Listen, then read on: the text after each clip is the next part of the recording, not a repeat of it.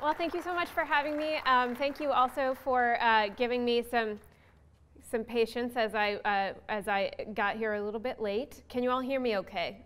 I have a habit of standing really close to the microphone, so if it gets too loud and I need to step back, just let me know.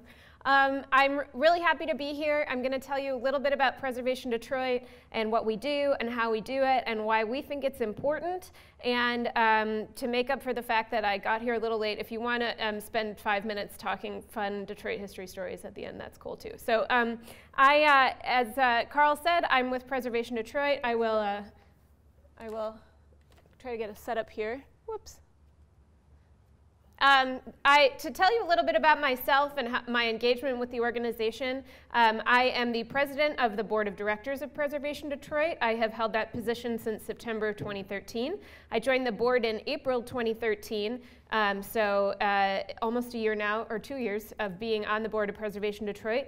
I have no background in architecture or architectural history or historic preservation at all, and this is a totally volunteer position. In my day job, I work in online media, so a little bit of a funny volunteer position for me to do.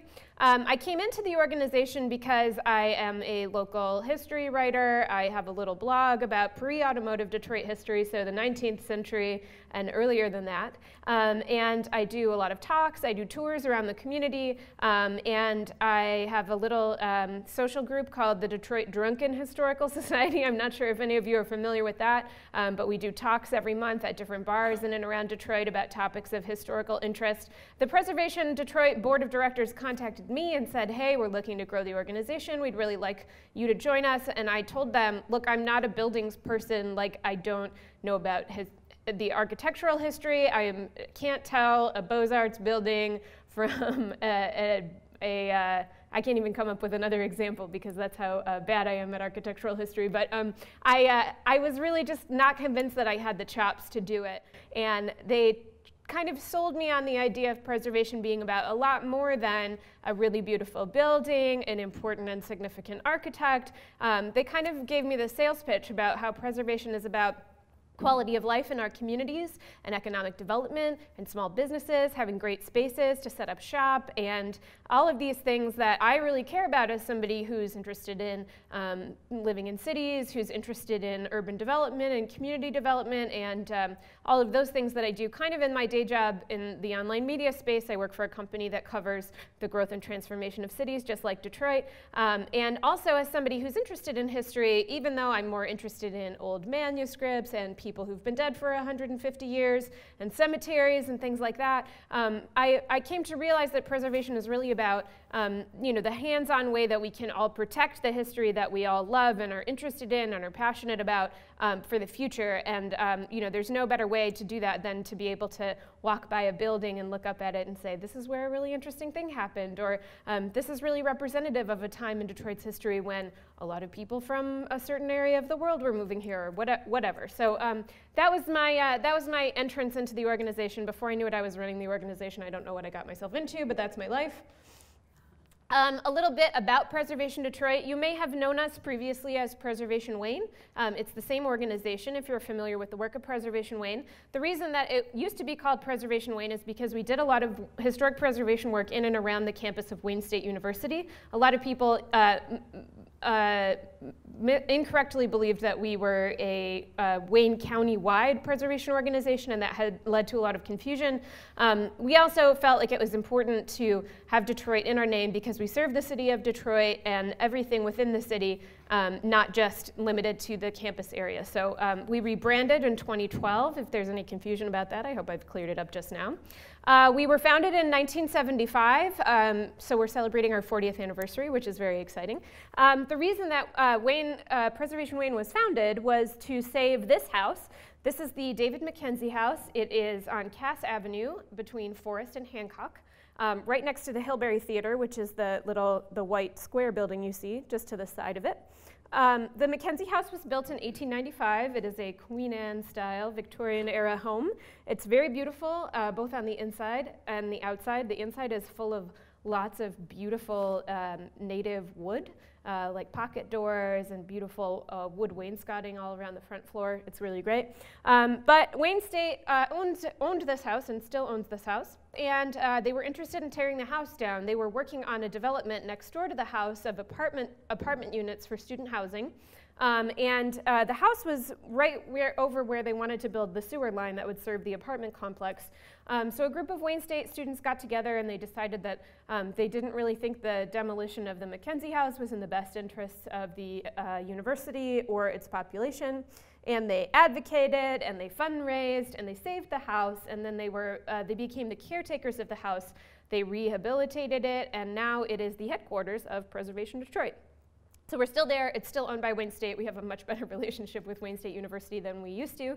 The apartment complex that they wanted to build has since been demolished, and now it's a parking lot. You can't see it, but just to the south of the Mackenzie House is a big surface lot. So as a side note, the fate of the Mackenzie House is currently a little bit uncertain because on that surface lot, they are planning to build a huge expansion of the Hillberry Theater. They want to create kind of a state-of-the-art performing art complex that would be more than the Hillberry, but also include set shops and costume shops and things like that. Right now, Wayne State has to do all of that in different places around the Cass Corridor. They like to tell this sad story about having to truck their sets down Cass Avenue from one shop to the Hillberry, and it doesn't create a great learning environment for their theater and performing arts students. What they want to do with the Mackenzie House is move it from where it is currently on Cass Avenue, just around the corner to Forest, facing another row of 19th century Victorian homes.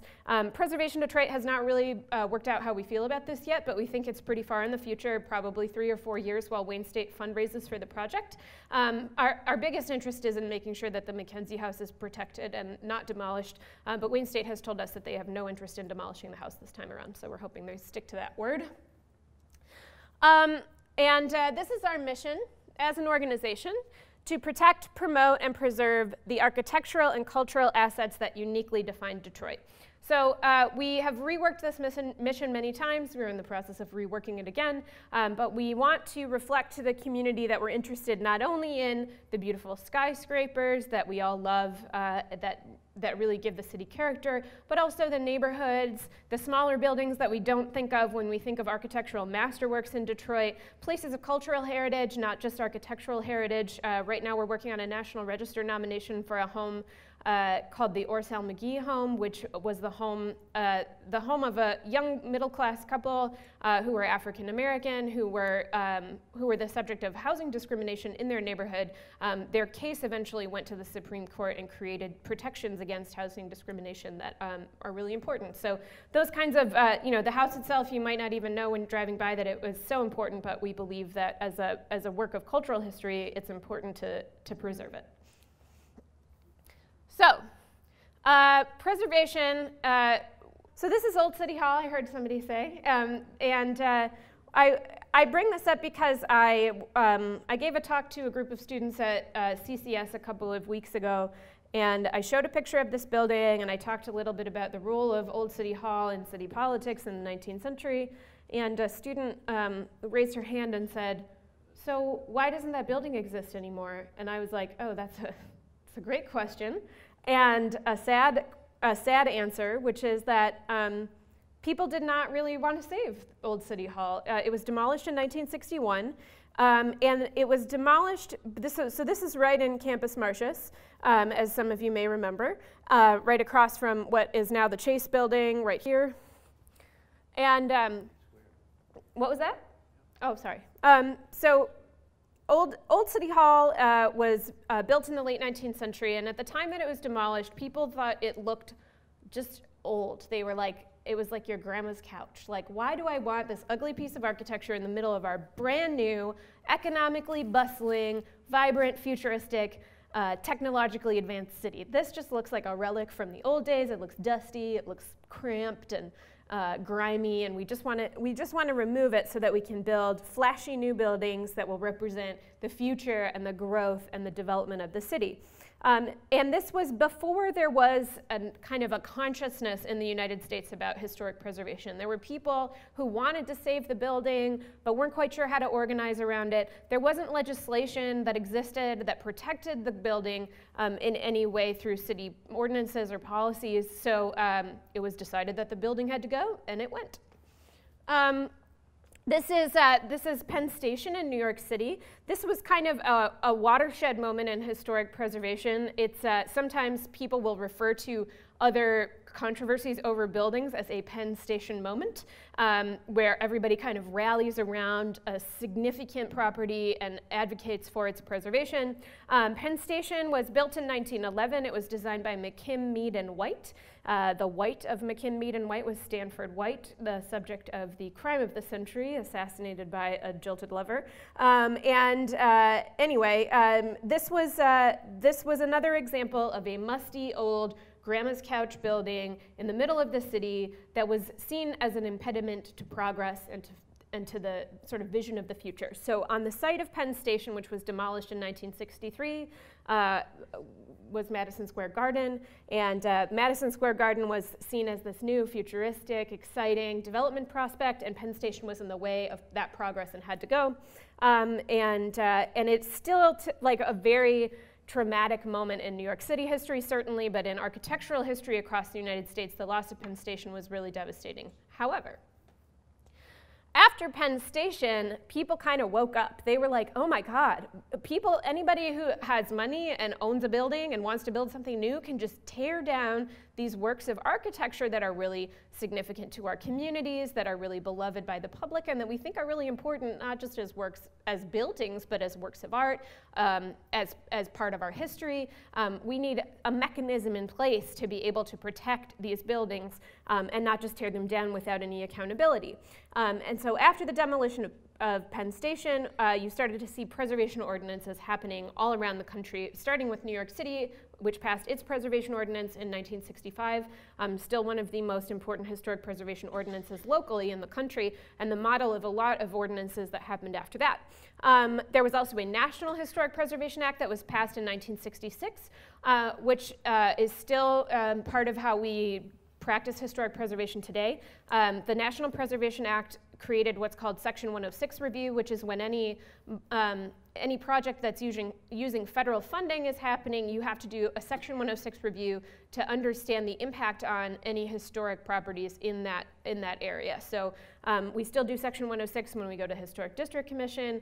We do Section 106 appropriateness on all of the changes that are happening to a property, not just demolition or preservation, but do you want to change the facade? Do you want to add an addition to the building, and how should you style it to preserve the historic character of your neighborhood? Detroit also has a historic preservation ordinance. It was passed in 1976. And this is how we do preservation in the city of Detroit. The ordinance reads, historic preservation is declared to be a public purpose, and the city may regulate the construction, reconstruction, alteration, repair, moving, and demolition of historic and architecturally significant structures within the limits of the city as provided. So the first thing that we do as preservationists when something is up for instance, demolition, we look to see if the building is in a historic district, because this ordinance applies to anything that is historically designated locally by the city of Detroit. Since this ordinance, hundreds of districts have been created in Detroit, and individual buildings have been created as their own districts. So anything that's in a historic district goes to our City of Detroit Historic District Commission, and the commission reviews it, and they decide whether or not to allow these projects, whether they're demolition or, again, an addition to somebody's house. I was at a Historic District Commission meeting last year, which Kid Rock attended, because Kid Rock owns a house in the Barry subdivision, which is where the Manoogian Mansion is. And Kid Rock wanted to build a boat deck and a garage attached to his house. But he lives in a historic district, so he has to go get permission to do those things from the Historic District Commission. It was quite dramatic because his neighbors don't like him, and they had a lot of opinions about his project.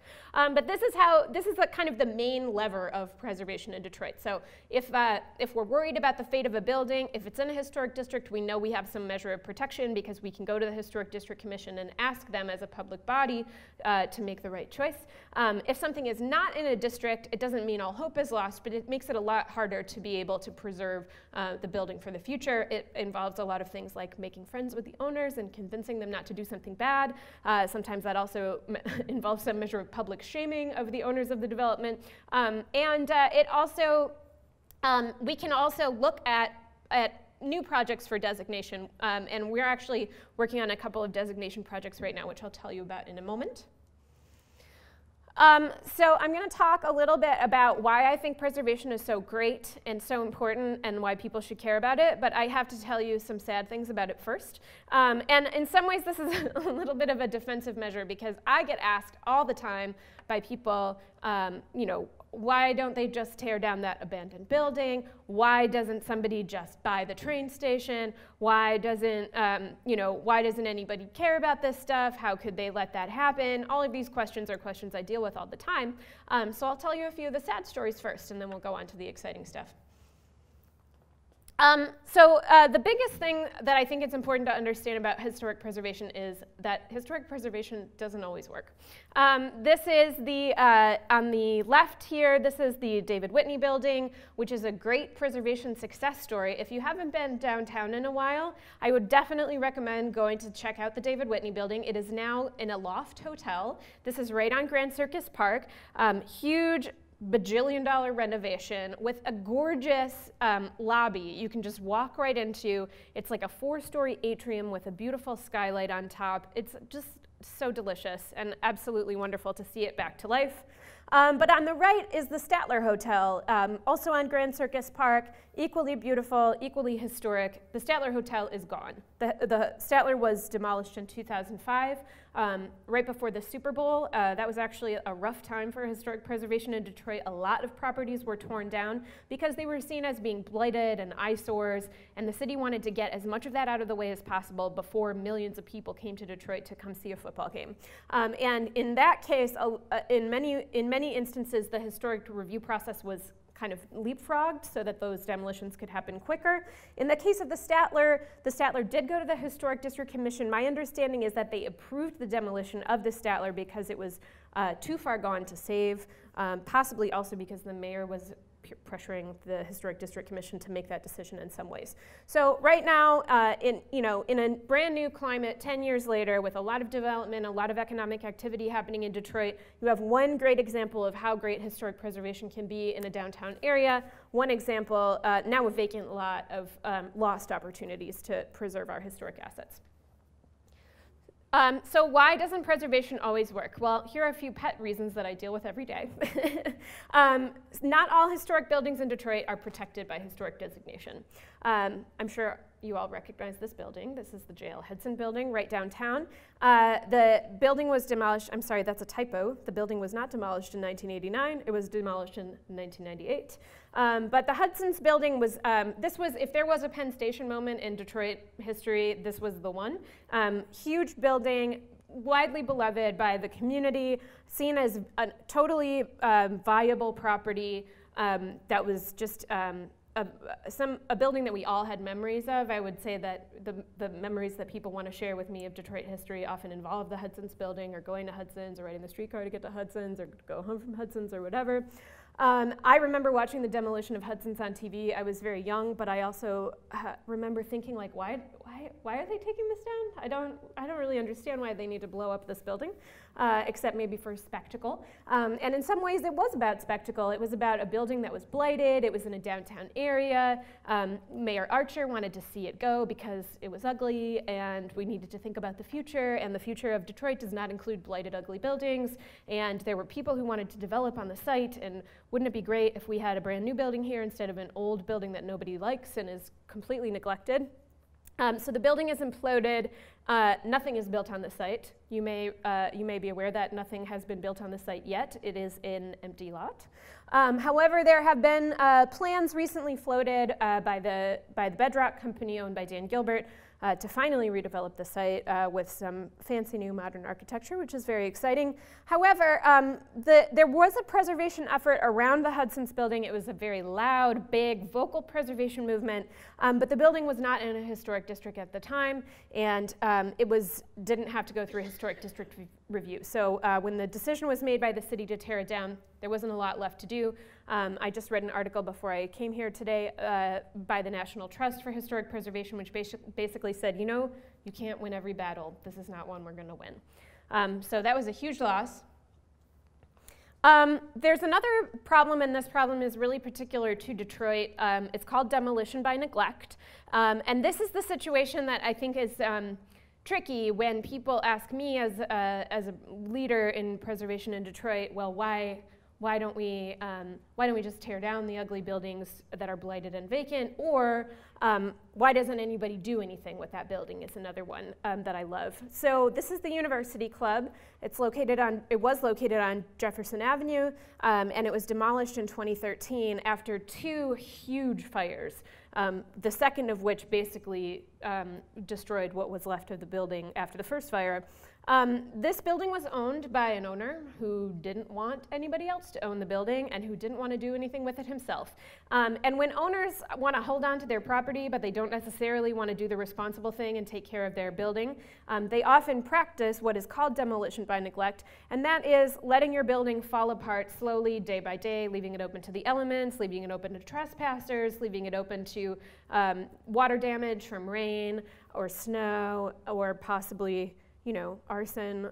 So this was the case of a developer who just didn't feel like taking care of his building, and in doing so, he starts to create the case over time that that building should go away. So it makes it easier for a developer who's demolishing a building by neglect over time to convince the public that that building needs to go.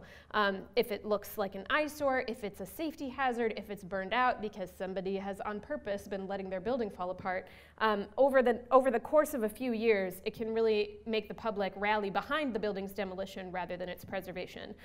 There was another problem that was specific to the University Club related to the last slide I shared, which was that the building was not in a historic district and it wasn't historically protected.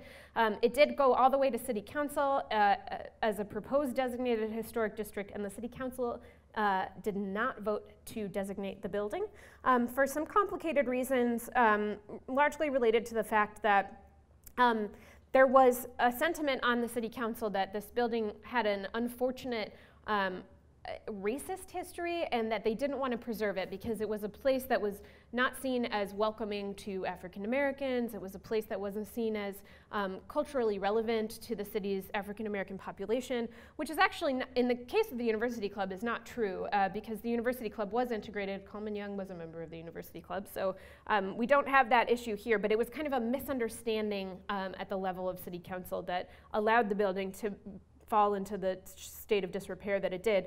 That was actually an issue with the Hudson's building as well. There were a lot of people in the community who maybe weren't actively lobbying for the demolition of the Hudson site, but maybe didn't care about it as much as they could have because they felt like, well, the Hudson's building was for white people. They had discriminatory hiring practices, and it wasn't always an integrated shopping experience, and that made a lot of members of the African American community in Detroit feel alienated from the Hudson site. But there were a lot of black preservationists at the time, including the president of Preservation Wayne Jim Turner, who felt like even though the history isn't pretty and it's not comfortable and it's not nice, it's still part of the history of this community, including members of the black community, and that because it makes people feel kind of icky, that's not really a reason that you should just tear the building down, because it doesn't mean it's not relevant, and it doesn't mean it doesn't tell a story about the lives that we all live in Detroit in a diverse and certainly long, a melting pot of experiences for lots of different people who experience the city's history in lots of different ways. It's important to be able to tell those stories even when we're uncomfortable with them. Here's another example of a building that was demolished despite the best efforts of preservationists. This is the Madison Lenox Hotel, and these buildings were historically designated, and they did go to the Historic District Commission, and the District Commission did vote on whether or not they should be allowed to be demolished. They were owned by Mike Ilitch, and Ilitch wanted to take them down because he felt they were blighted and eyesores and didn't like them, etc. This was also around Super Bowl time, so some of that same issue around optics, do we want people to see our blighted, ugly buildings, or do we just want to take them down and do other things? In this case, the Historic District Commission said, no, actually, we don't want you to tear down the Madison Lennox. They did not approve the demolition. And then the city ruled it an emergency, and they started to demolish it anyway. So there was actually, Preservation Wayne was involved in an emergency, not an emergency, what's it called? A temporary restraining order. And they went to court and said, we need to stop this demolition. It's illegal, and it can't happen. So a judge put a temporary restraining order on the property, but it was ruled that by then enough of the property had been demolished that it was no longer in a safe condition, and the demolition was allowed to proceed. So Preservation Wayne tried to sue, and it was ruled that we did not have standing. That's a legal situation that I don't fully understand, but that's okay. Anyway, it does happen sometimes that despite the best efforts of the preservation community and despite the many protections that we have with the Historic District Ordinance, demolitions happen anyway because people want them to. So that was a bad situation that we still cry about sometimes. Here's another example of a Historic District Commission building, a historically designated building that was demolished despite the Historic District Commission's approval. And I think this is a good example of how politics can make things kind of complicated and why preservation is kind of a political activity at its heart. So this is the Deck Bar building. This is on Jefferson Avenue at Jefferson and Alter Way on the east side of the city. And the building was owned by the city of Grosse Pointe Park. Grosse Pointe Park bought the building way back in 2008 with the intent to demolish the building. They wanted to tear it down to build a bus turnaround. But the city decided that the building was of historic note, and they designated it after the city of Grosse Pointe Park bought it. After that, the city of Grosse Pointe Park had a hard time demolishing the building because the Historic District Commission said they couldn't. So it came back to Historic District Commission at the end of last year. This was an old state bank building. I believe it was the American State Savings Bank, and it also, for a while, was the city's was a gay bar that is one of the city's oldest surviving gay bars, and it's like a very celebrated site in Detroit gay and queer history. So it's locally designated on the National Register of Historic Places. The city of Grosse Pointe Park didn't, after they were disallowed from demolishing the building in 2008, they didn't do anything with it. They didn't secure it. They didn't at least mothball it or secure it from the elements. This is a little bit of a demolition by neglect situation as well, because they came back to the Historic District Commission last year and said, this is a dangerous property. We have kids walking back and forth to school.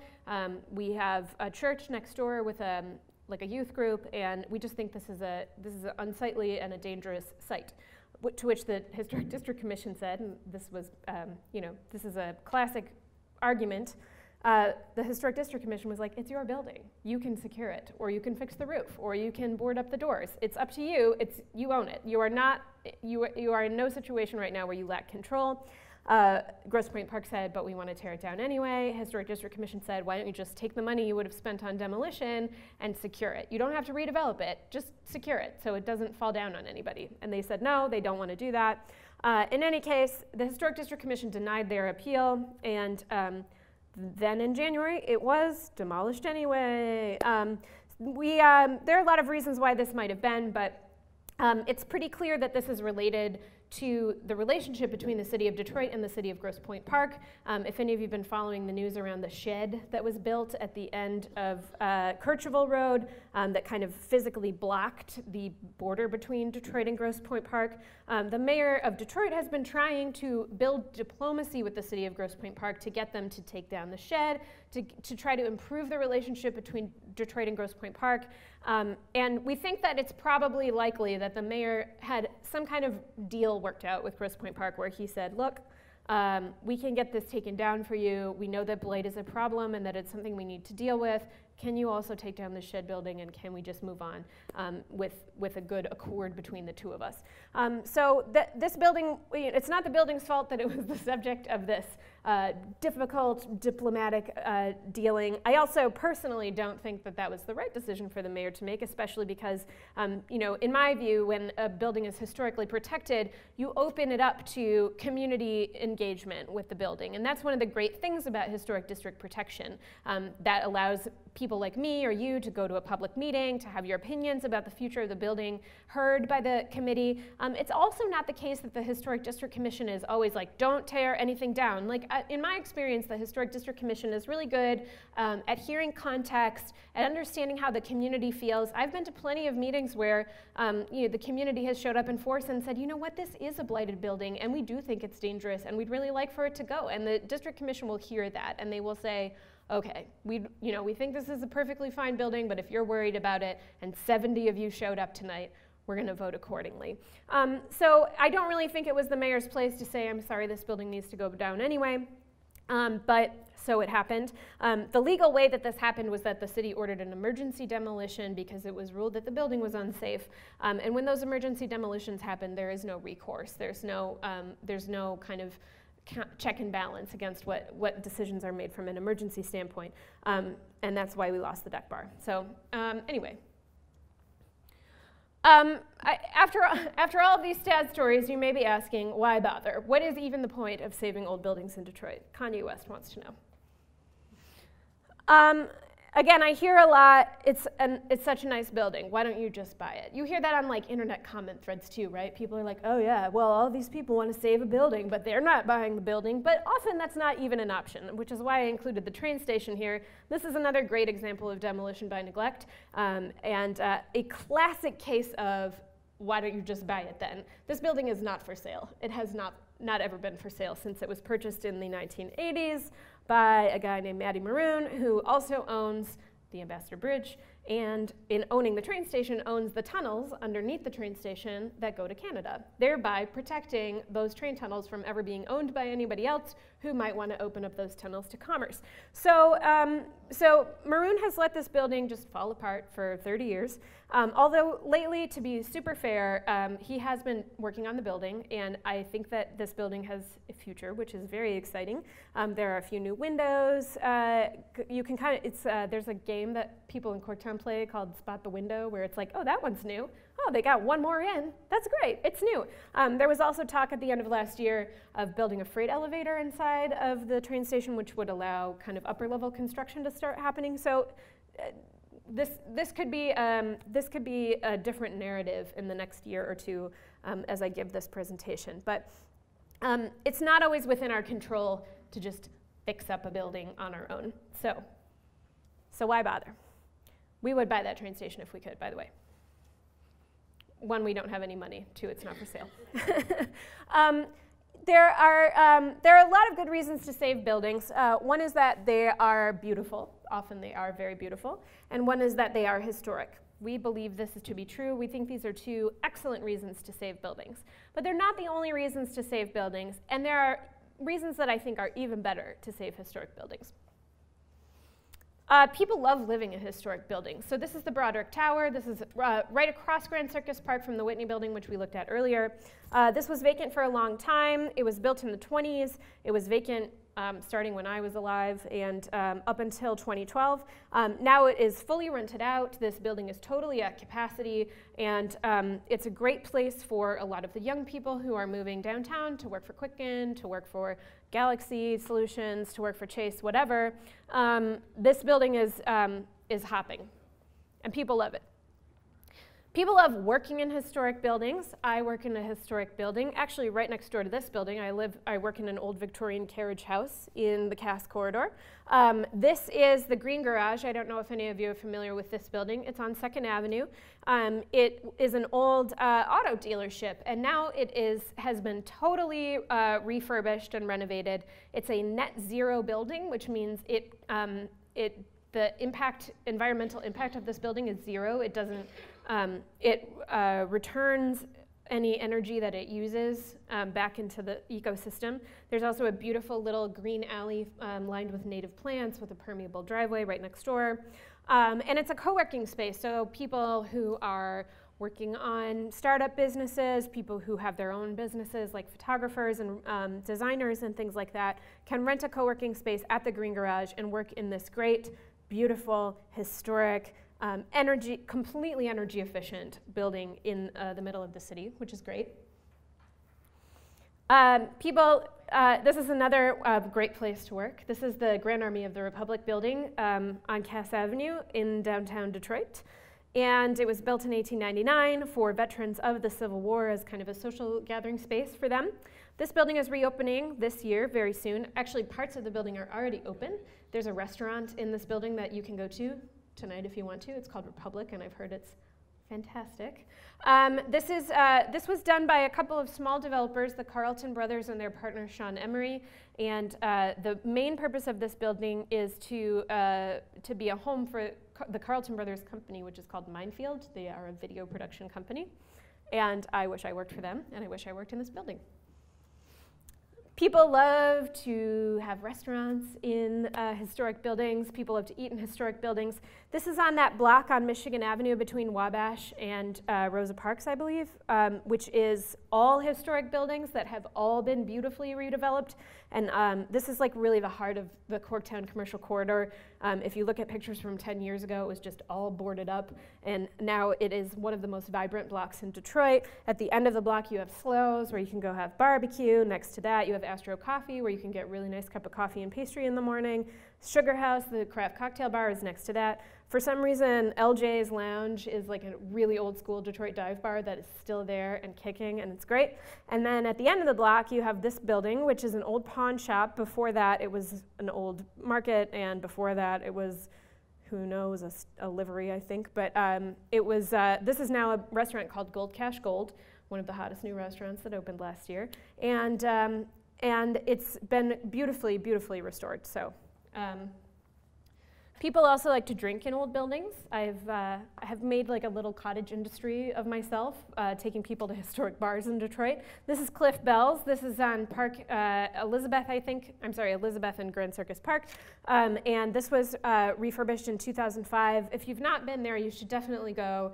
It's beautiful, like 1930s deco style, all wood, just like the most expensive looking place you've ever had a drink in.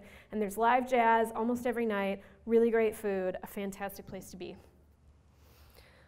People love to work in historic buildings. More importantly, people with companies like to situate their companies in historic buildings. This is the Argonaut building. This is right across from the old GM headquarters, Cadillac Place, in New Center, and it was built in 1928. Right now, this is home to the Taubman Center, which is where CCS has a design program. But on the 5th floor of the building, it is the headquarters of Shinola, the new bikes, leather goods, watches company that has located in Detroit and caused a worldwide sensation. I saw a great talk by one of the leather goods designers at Shinola last year, who said that the reason that they chose a floor of this building was because the natural light is outstanding. And a lot of old industrial buildings are like this because it was expensive to light your factory with electricity back in the day. You would maximize the light that you had available that was free from the sun. So you would build big windows. That's why industrial factory buildings have sawtooth windows. Now they are great places that make your employees really happy because it sucks to be inside a dark, fluorescent lit, cavernous room for 10 hours a day. Nobody wants to do that. Isn't it better to be able to look out at the city, to have a breeze from the window cracked open, and to not feel like you're holed up like a robot in a dark room?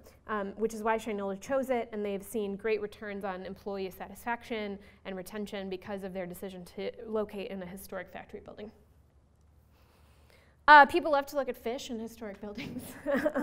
This is the Belle Isle Aquarium, of course on Belle Isle.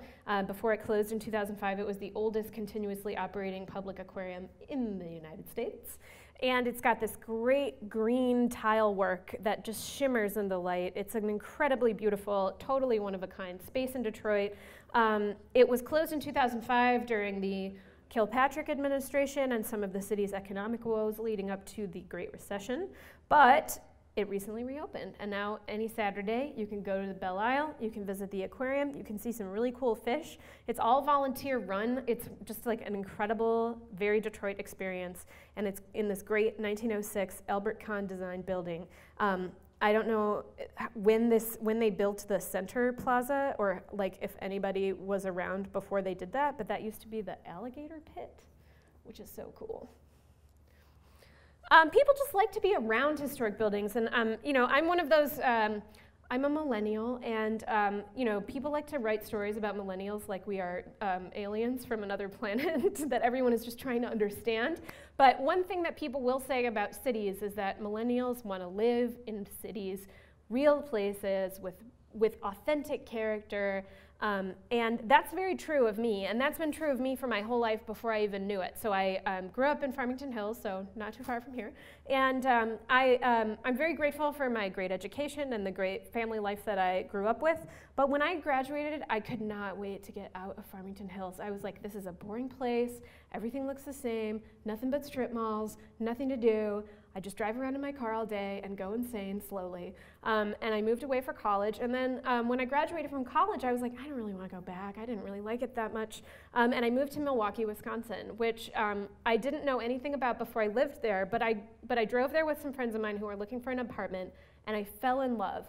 Not because I was like, great stuff to do or like cool art galleries, but I was like, it's right by the lake. The whole city is very dense and it's clustered right around the bluffs overlooking Lake Michigan, and the buildings are old, and I didn't even realize until much later that this is why I loved Milwaukee. But Milwaukee's got a really great concentration of 19th century commercial buildings. It's got a great like industrial warehouse area where all of these warehouses were built in the late 1800s, and you just feel like it's got a real authentic, individual, totally unique vibe. It didn't look like anywhere else I'd ever been, and I was so compelled by it.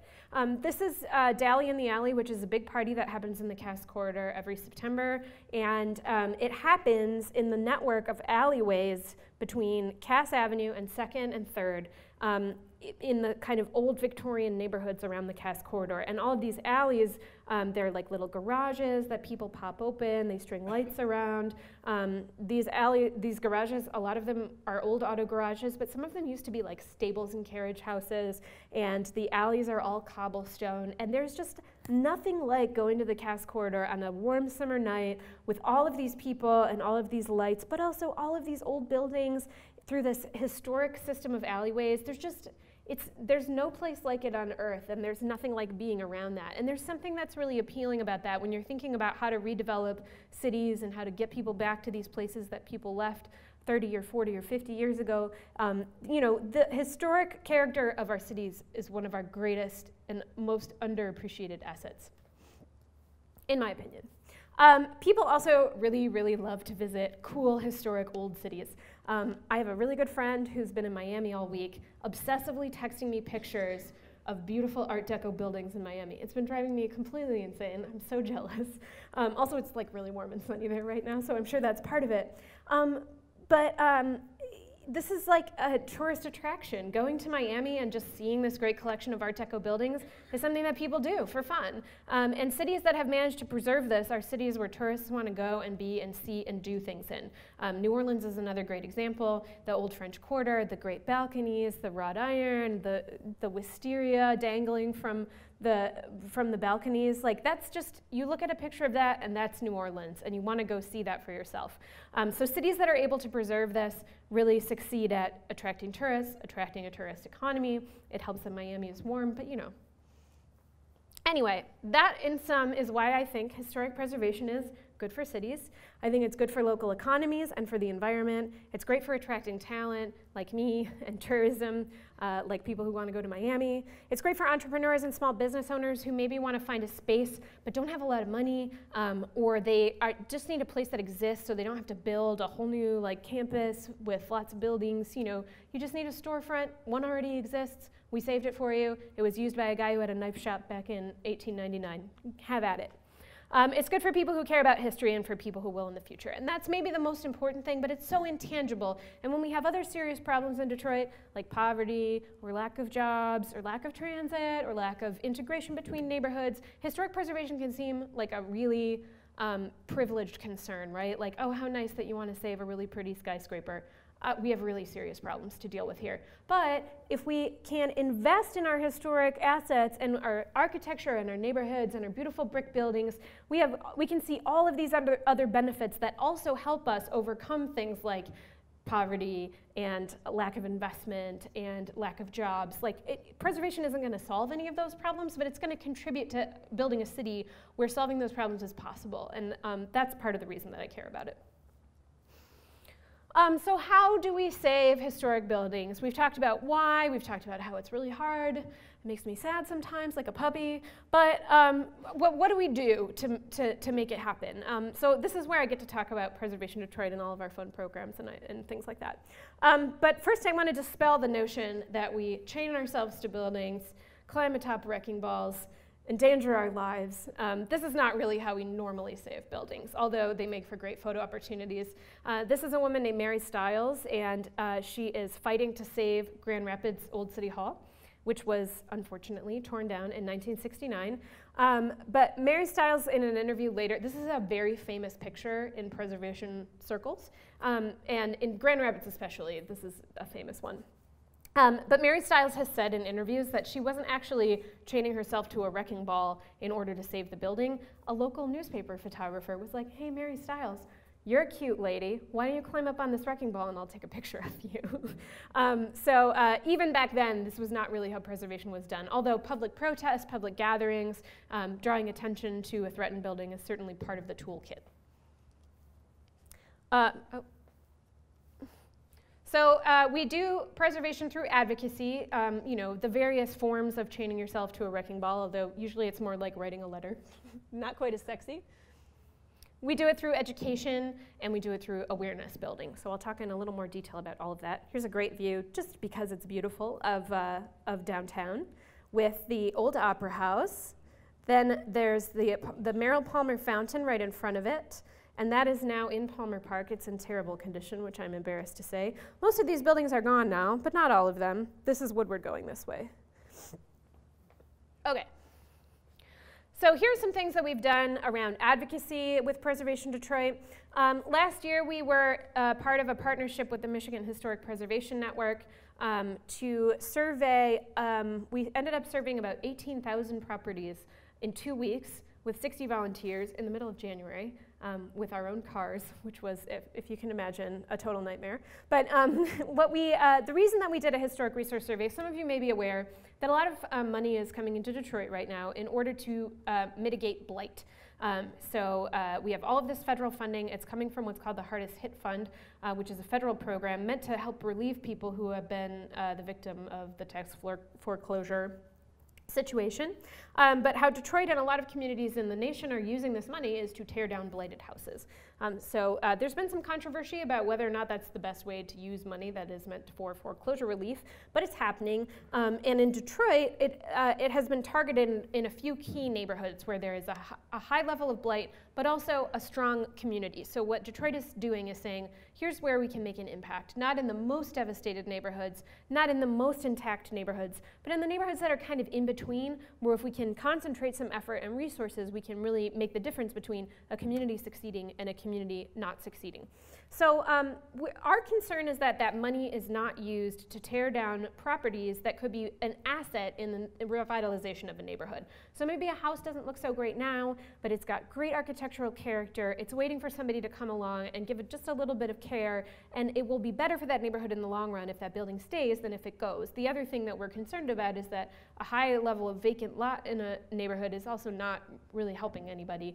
Vacant lots can also become blighted. They can become dumping grounds. They can become overgrown and weedy. They can be places where people can do bad stuff, which is the same with blighted houses. But anyway, this is a long way of saying that what we did was we looked at 6 neighborhoods that we felt had a high historic character, where we could do some mapping of whether or not we felt that these buildings were high preservation priorities, kind of medium preservation priorities, or low preservation priorities. And we provided all of that data to the citywide mapping process, and that data was used to help decision makers understand whether or not they should be demolishing specific buildings. They can look at that preservation score as part of a wider set of data around things like, is the building occupied? Has there been a fire? Has the water been shut off? All of those things to help decide, does this building stay or does it go? And we saw a lot of really beautiful houses along the way, like this one in Marygrove.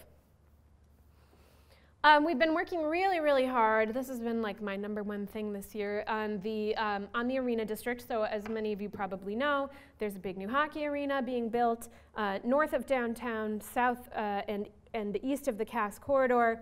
And it's really exciting. It's a large empty parcel. It's a good place for an arena, and we think that it will have a really positive economic impact. We've also been pleased that the designs have been very urban oriented, so that it's not just a big hulky building surrounded by parking lots, but that it's really like integrated with the neighborhood. They've been very mindful about doing things like building garages instead of surface lots. We're really liking what we're seeing about the design so far, but there's one little hitch. These two buildings are historic hotels. The one on the left is the Hotel Eddystone, the one on the right is the Park Avenue Hotel, and they are right next to where the arena is going to be built. Mike Ilitch owns both of these buildings, and he's the one developing the arena project, and we are pretty concerned that one or both of these buildings will probably be demolished to make way for the arena. They're both historically designated, and they're the only high-rise buildings in the area. So you've seen these buildings probably if you've spent any time near the stadium or near Comerica Park. There's actually, in front of these buildings, like a big gravel surface lot where my husband and I park when we go to the Tigers games. These are the only two buildings of their size and of their shape anywhere near the arena. Our concern is that even if you tear one of them down, you leave behind one high-rise building that looks totally out of place, like a big sore thumb pointing at the sky. We also think that we know that the arena district is going to require the development of lots of new properties, new restaurants, new bars, new apartment complexes, new hotels, and we feel like you've got these two beautiful hotels sitting right here. They don't look great from the street level, and we realize that. They're kind of graffitied up, they're blocked off, but if you get up close to these buildings, and I'm sorry I don't have any pictures of them up close, there's great architectural detail around the top of the building. The archways on the front of the Eddystone are just beautiful. They're in pretty good shape, even though I know they look completely hollowed out. And we feel really strongly that both of these hotels should be part of the arena district development. We also feel like Mike Ilitch got the land for $1, and he got a few $100 million in tax subsidies, so the least you can do is follow the letter of the law, which requires these buildings to be protected. And we don't think that it's out of bounds for these buildings to be redeveloped. If you look at these are both designed by Louis Camper, who also designed the book Cadillac, and the book Cadillac, of course, as we all know, is a gem of historic preservation in Detroit. So we think that could be a great opportunity. Also around the arena district are a number of really great old historic buildings that aren't quite as big and showy as the Park Avenue and the Eddystone, but that have a lot of character and that contribute a lot to your feeling of being in the Cass Corridor and being in an authentic old brick and wood Detroit neighborhood of the old days. These buildings are sadly gone. This is an old Victorian home. Two other Victorian homes on the other side have all been torn down. And that's what we are really concerned about seeing in the Cass Corridor. A lot of the buildings in the Cass Corridor around the arena are also owned by Mike Ilitch, but this whole area is not designated historically. It is on the National Register of Historic Places. It's just never been locally designated. So what we're trying to do is get a local historic district designation for the Cass Park neighborhood, and that will allow any demolitions to go to Historic District Commission first. We think it's likely that some of these buildings will end up being demolished, and that might have to be okay. The scale of development in this neighborhood may warrant that, but we'd really like the opportunity as members of the public and as representatives of the membership of Preservation Detroit. We'd love to be able to go to the Historic District Commission and just see what's on the agenda. What are you planning to do with the Hotel Alhambra? What are you planning to do with these great Victorian townhomes, which have all now been torn down? And can we have a say about that as a member of the public? This is one of our recent victories that I'm very, very proud of. This is the State Savings Bank. This is on Fort Street. And it is also a McKim Mead and White, if you recall the Penn Station slide from many minutes ago. A great example of one of the premier architecture firms of the 20th century. This building is owned by the same guy who owns the Penobscot, and he was interested in tearing down the State Savings Bank in order to build a parking lot because he felt that his tenants at the Penobscot didn't have enough place to park. If you go stand on the corner, though, you can see like parking garage, parking garage, parking garage, parking garage. A lot of what used to be beautiful downtown building stock has now all been turned into parking garages. So we kind of weren't buying it. We heard that he was going to try to get this demolition approved by the Historic District Commission, and we took action. We got almost 100 people to show up. If you've ever been to a Historic District Commission meeting, they're usually attended by like 25 people. We got 100 people to show up and say, please don't tear down the state savings bank. We got on the phone with all of the newspapers. We were like, this can't happen. And we really were able to demonstrate to the public the value of this historic property. It got people so riled up.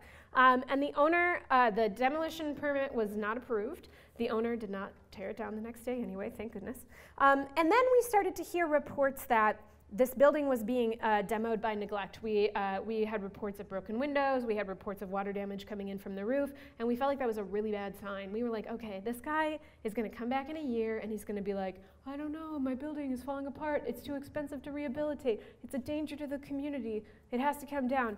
And we got in touch with the owner and we were like, this can't happen. We know what you're trying to do. This is really just, we see you. And we got a bunch of neighborhood watchdogs to like send us pictures. We called the Buildings and Safety Engineering Department in Detroit and we were like, this is a blight ordinance candidate. Please get out there and inspect it. Within a couple of weeks, we got some really good news, which was that the building owner had decided that he no longer wanted to own the state savings bank, that he had sold it to Dan Gilbert, who wants to build an automotive museum in the state savings bank, which is a really interesting, very exciting candidate for adaptive reuse of the state savings bank. So work is going on now. We've already gotten some sneak peek pictures of the inside of the building that they're totally refurbishing, and we're happy to take a little bit of credit for the future of the state savings bank. Right now, I'm working on a project called Brick and Beam. This is another way that we're just kind of trying to support rehabilitation and preservation on a small neighborhood level scale. It's really great that a lot of the big skyscrapers in Detroit are like taken care of now. They've been refurbished, they're at capacity, people are renting out apartment units, it's great. So now we have to find some other stuff to work on. But there's a lot to do, I'm being flipped. But we feel that there's a need, this kind of goes hand in hand with the historic rehab survey, or the historic resource survey, sorry. You may also have heard about the land bank's plans to sell houses to, there's like a land bank auction for pretty nice houses at a pretty low cost. And people are buying them. The city has, this is an awesome program, the city has been selling them to people on the condition that they be rehabilitated in about a year, and that they are owner occupied. So you can't just buy it and be a shadowy landlord who lives in Florida full time. You have to be the person living in it or have a plan to have the building occupied. And it's so great. However, a lot of people are buying these properties and they're like, now what do I do? I bought a house for $2,000. It needs so much work. I really don't have that much money. I don't know anybody who knows how to rehab a historic home. I'm stuck. So we've recognized that as a need. And we started this little project, it's called Brick and Beam, and it is kind of a community for people who are rehabbing a home, and a place to start. Like, where do you go to find a contractor? Where do you go to find some financing? Who do you talk to about roof repair? We submitted a proposal to the Knight Foundation through a program called the Knight Cities Challenge. We've just found out that we are a finalist in the Knight Cities round, and we're doing a prototype of the event to see if people like it and if it's actually going to work this Saturday. And we're really hoping that we get the grant money and that this will be an 18-month-long program to start building a culture of support in Detroit for people who are rehabilitating a building at any level. So whether that's you being lost because you just bought a land bank house, or whether that's you being a small-scale developer who's looking at rehabilitating a commercial building, or whether you're a contractor who just is looking for people who need your services and you want to be part of a network that can help you do that. So we're really excited about that.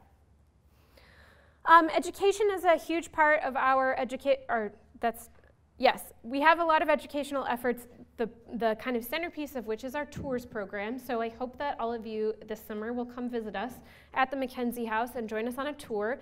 We do walking tours every Saturday, and the intent of the walking tour is to showcase historic architecture in Detroit neighborhoods. We do one in Eastern Market, we do one in the Cultural Center / Midtown, and we do one in downtown Detroit.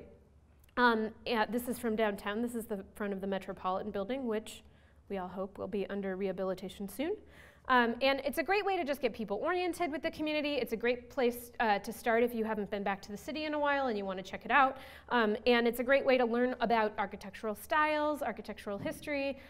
We just think of it as a great orientation, and we think that people who are educated about what's around them will care about it and advocate for it to their friends and family.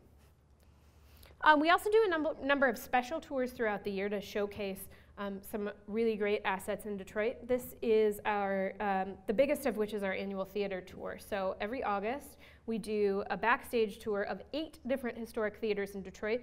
Detroit, as many of you probably know, has an incredible collection of historic theaters. It was the, I believe the number is more seats than Broadway, or like just as many seats as Broadway, back in the heyday of Detroit in the theater and movie days.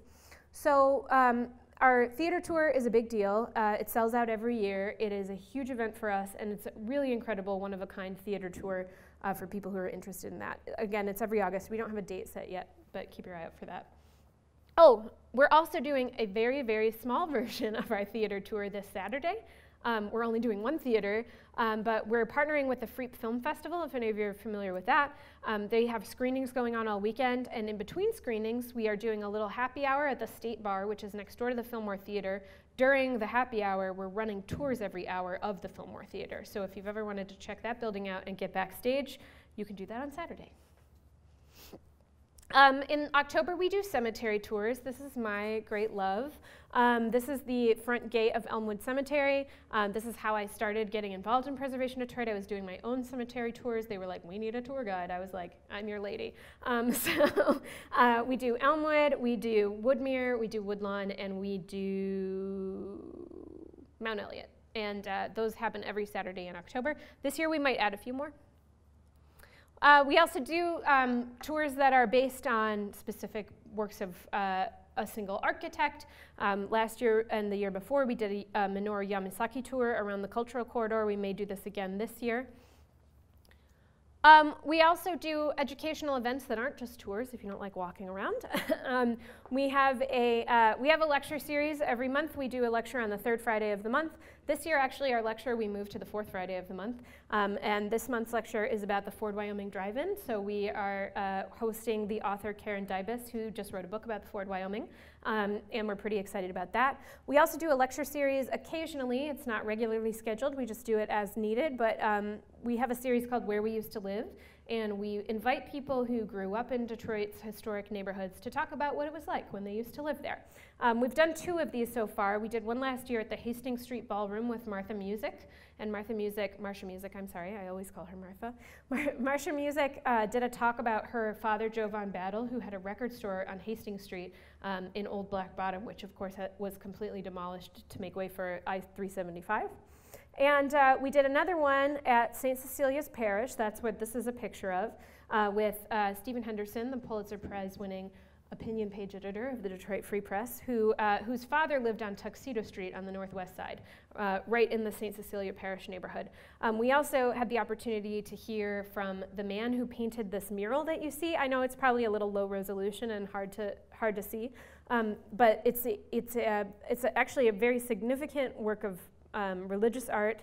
It is an African-American Jesus, and it was painted right after the riots, and the idea was that part of the anger that was fueled in the African-American community in Detroit was because there was no reflection of that community in wider public life, right? You had white leadership and white faces on all of your books, and there was just no reflection of that community in wider public life. And the idea was, if we built, if we depicted a black Jesus, we would be giving a reflection of Jesus' love to the African American community. This is also a Catholic church, which I thought was really interesting. And we got to meet the mural painter, and he was so wonderful and told us a beautiful personal story about his experience painting this mural. This is one of, I think, Detroit's most unsung architectural gems, art and architectural gems. It's also right across the street from the St. Cecilia's basketball gym, which is a famous basketball gym where Magic Johnson trained. We also do research projects. We do them not as frequently as we used to, but they're still an important part of our work.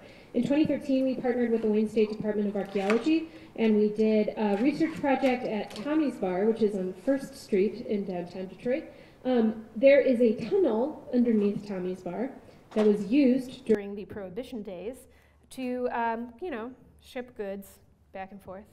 goods that come in barrels and smell like whiskey.